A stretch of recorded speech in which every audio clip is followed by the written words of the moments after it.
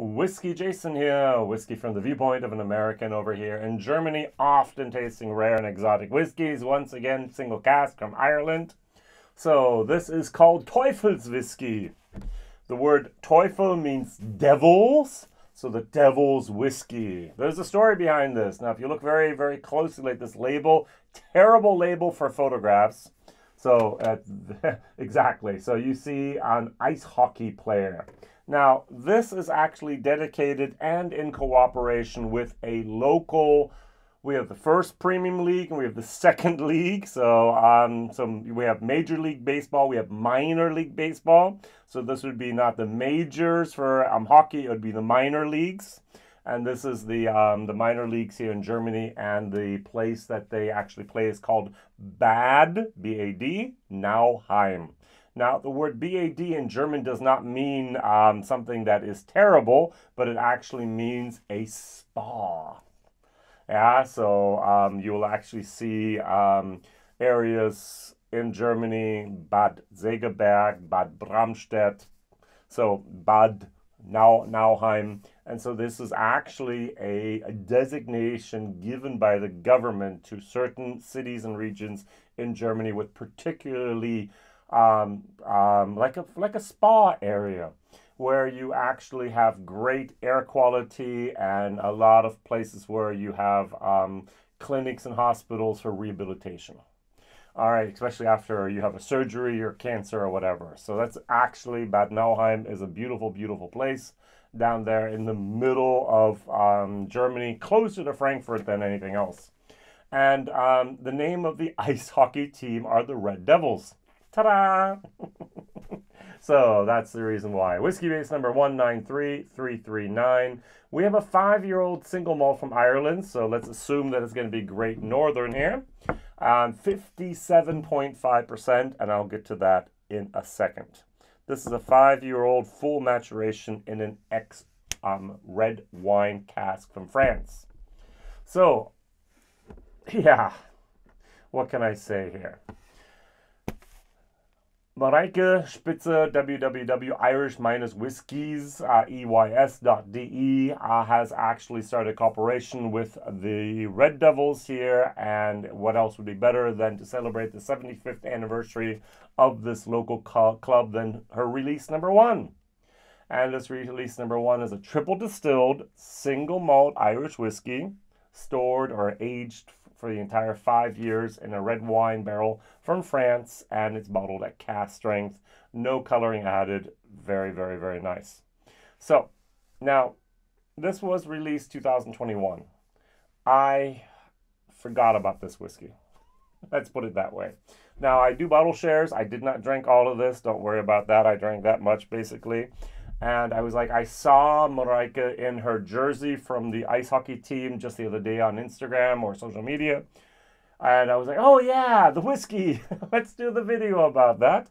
So we have a total here of 296 bottles. What I really like is I have bottle number 179 of 256, as I said, 296. And we actually have here a 700 milliliter bottle. And release number 1. There has not yet been a release number 2. Maybe that will come soon. What am I going to compare it to? I almost always compare a whiskey to something. I picked a different Irish whiskey, this time 50%. This is a single grain that Clonakilty bottled, but yet actually finished at their own property at the warehouse overlooking the Atlantic coast. And this is a Bordeaux cask finish from them. Now, this was from 2019. So this has been hanging around in my cabinet here for a little bit longer. And what this was Mareike Spitzer, she actually at the Village, which is one of the biggest whiskey fairs in Germany, in Nuremberg, she brought a cask with her with this. And so you were able to actually hand fill your own bottle. So I was not there. It was too far away back then when I lived up in the north there. That was almost like an 8.5 hour drive. Too far to go to the whiskey fair to do my videos back then and so on. Now I'm an exhibitor myself.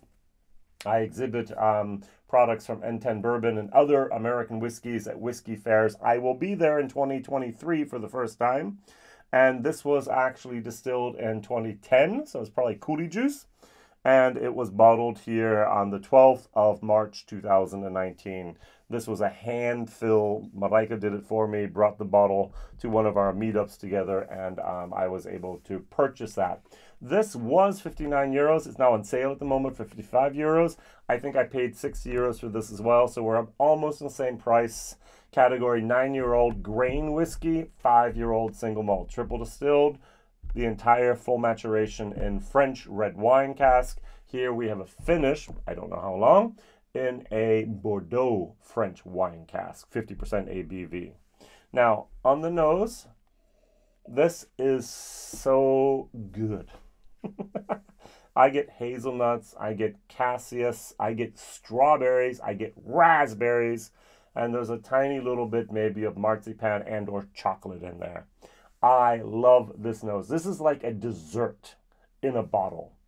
All right, this is so excellent on the nose. Alcohol, no problem, 57.5%.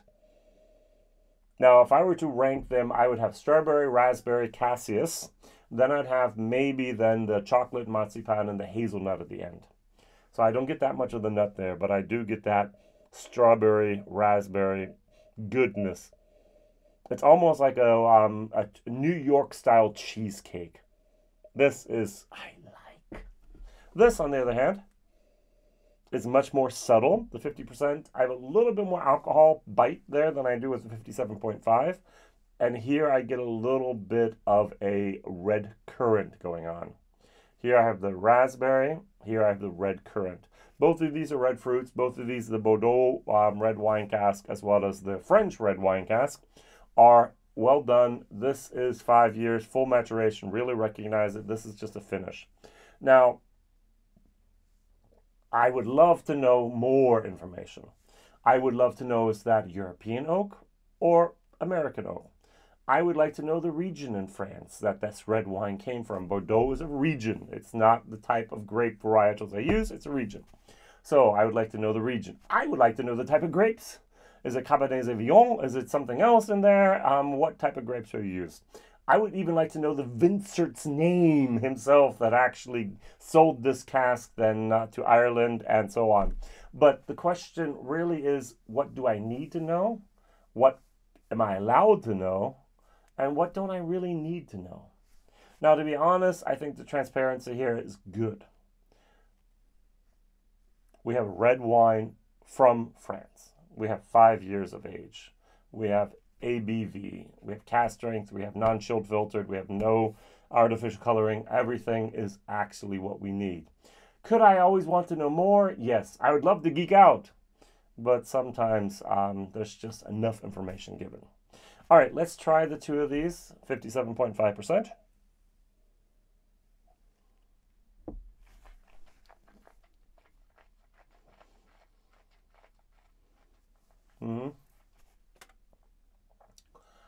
That's some strong whiskey. Now, I am not a wimp with fat cask strength whiskeys, barrel proof whiskey. But, and this is the real question, a year after this was released, now the team of the ice hockey club in Bad Nauheim, they have 30-some players, they have another 20 people on staff, their families and so on. Just alone with the players and their family, you could have sold 300 bottles. And yet these bottles are still there. Why? I, WhiskyJason, personal opinion, think that Marijke Spitze with her www.irish-whiskies.de actually had a little bit of a wrong target audience in mind when she bottled this. The normal person that's a fan of an ice hockey club does not drink cask strength whiskey at 57.5%. They're going to be overwhelmed probably with the 46% that I want. I think she should have diluted this down to 46%, kept it non-chilled filtered, no color added for us freaks, but made it much, much more accessible to the normal person that drinks a whiskey. We have 80 million plus people over here in Germany. Of these 80 million, they're not 10,000, 100,000. Let's go for 100,000. Let's go for 250,000 people. Let's say there's 250,000 people in Germany that actually, I'm going to say on a monthly basis, drink cask strength whiskey over here. It's not the normal thing to do. The normal thing to do is to drink beer and wine. The normal thing is to drink a cocktail. The normal thing is maybe a whiskey on the rocks, a Jameson or something like that. 40%. Oh no, that's too much. There are not that many people over here in Germany that actually just enjoy cask strength, and especially not this cask strength. I am a little overwhelmed with it. So what I'm going to do is I'm going to dilute it down to about 48%. So to take it from 57.5 to 48, we need a little bit of water. A lot of you would have said a teaspoon and a half, maybe a whole teaspoon. And I'm just going to go over here very briefly to the 50%. The single grain, try this.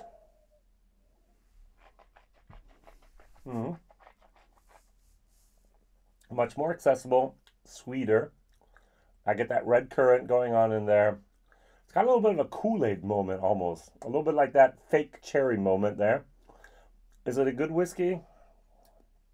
It's okay. It's good, between good and okay. It's an average. It's a C. There's nothing wrong with this whiskey, but there's nothing that I shout, hallelujah, great stuff. If I remember paying 50, 60 euros 3.5 years ago, basically, that's a little bit too much money for this, but it was a hand fill. Yes, you had the experience.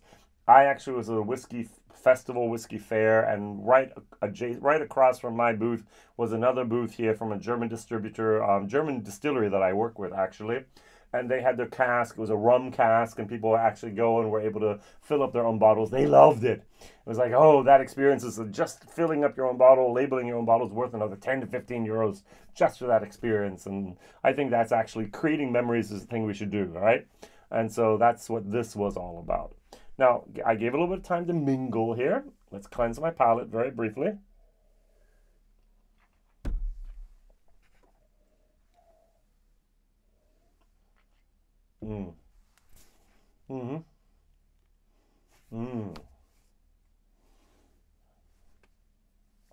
Now, that is a whiskey that I think the people of Bad Nauheim would have actually enjoyed. You do have a lot of that strawberry. You do have a good amount of the cassis in there. And you have that raspberry on top with vanilla, marzipan, chocolate, a little bit of hazelnut. It's got a great thick mouthfeel, viscosity. It's a little bit of an oiliness. This is a really, really good whiskey, diluted down to a drinking moment. The cask strength, the barrel proof moment, is even for me, and I do like cask strength often. It was just too much. It was just too much to handle, and I think that's what actually is sometimes our problem when we're thinking about new bottlings and our target audience. Who are we going to sell to? Or if we're going to sell to those geeks and we only have 300 bottles and we're going to have 300 geeks to go buy it, yes. But this is Irish whiskey, has a hard time in Germany. This is a fan whiskey, Teufelswhiskey, devil's whiskey. And this is not the best. This is an independent labeling, a one-off. And I think we need to make things more accessible to the people that are going to buy it and not the people we hope that are going to buy it. So first question, what would you rather have? Would you rather have a high-proof, cask-strength, barrel-proof whiskey that doesn't taste that great? Or would you rather have a whiskey at a drinking alcohol level of maybe 43, 46%, non-chilled filtered, no color added? We can do 43, we can do 46, it's better. What would you rather have? Now, I know a few people out there are going to go, but Jason, I can put my own water in there. I don't need them adding water. You, my friend, are an exclusive club of a very few people that do and know that. Most of the people out there in the world don't. I remember the very, very, very first bottle that I bought of whiskey online. It was from a local department store here in Germany that is still going bankrupt. Been going bankrupt for like the last 3 to 5 years, called Casktype. And it was a Glenfarclas in cask strength. It was 105. And I struggled with that little bottle. Why? Because I thought real men don't put water in whiskey. And so I struggled, and it was too hot, and it was so difficult to drink. And then I finally learned, hey, thank you, Ralphie. A half a teaspoon of water just makes life so much better sometimes. And therefore, I am personally of the opinion that if the whiskey tastes better at a lower proof, bottle it at a lower proof. Especially if it's a single cask for a special, for example, in this case, a sports club, or for a different thing there. But hey, my personal opinion. Thank you very much for watching. Thank you very much for liking. I'm giving this a C+ for taste, and a value is a solid C. I'm still amazed and surprised that these almost 300 bottles, some of them still out there.